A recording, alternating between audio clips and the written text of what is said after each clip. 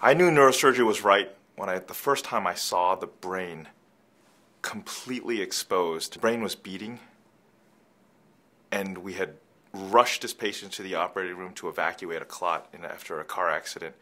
And I just thought to myself, what an honor and what a privilege to be able to operate on someone's brain and to save their life.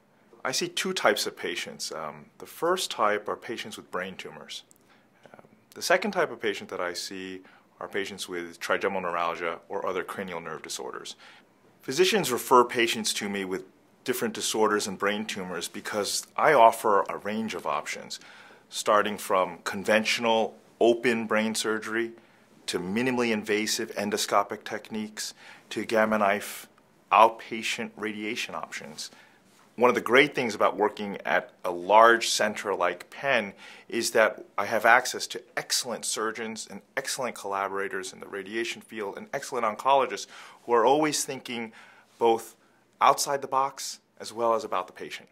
I work with the patient to lead them to the right decision for them. My name is John Lee. I'm the medical director of the Penn Gamma Knife at Pennsylvania Hospital. I'm a neurosurgeon at Penn Medicine.